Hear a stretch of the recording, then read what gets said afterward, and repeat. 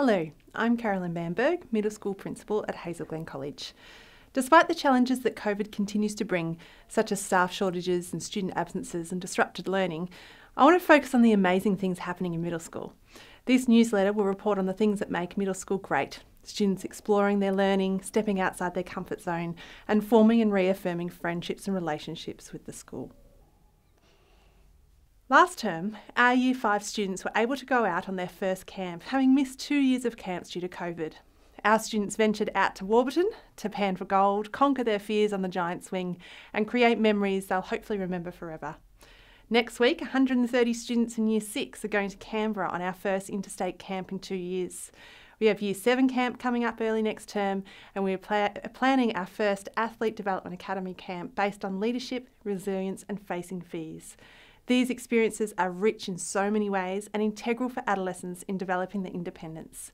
We thank parents for their patience and flexibility when planning for our camps, and thankful that you share our belief in these events. Our Year 5 students are going out on a science excursion, ADA are planning their excursions, and Year 7 students explored the livability of Melbourne last term.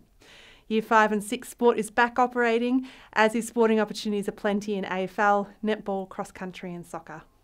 We mark important occasions such as Reconciliation Week, Ida Hobbit Day and Harmony Week. Our first HGC colour run was a huge success, and that, along with Mother's Day breakfast, gave us an important opportunity to welcome parents back to the college. In other news, we are conducting tours every Thursday morning for prospective families for Middle School 2023 and beyond. Our students in Years 3, 7, 5 and 9 sat NAPLAN tests over the previous 2 weeks, online for the first time. And school councils approved a student-free day on Friday the 3rd of June. My highlight this term, and last, is finally meeting some of our middle school parents for the first time after beginning here in 2020. I look forward to meeting more of you and working together to ensure students are happy and have every opportunity for success. Once again, I thank you for your cooperation and patience as we tackle the challenges of the ongoing pandemic. Thank you.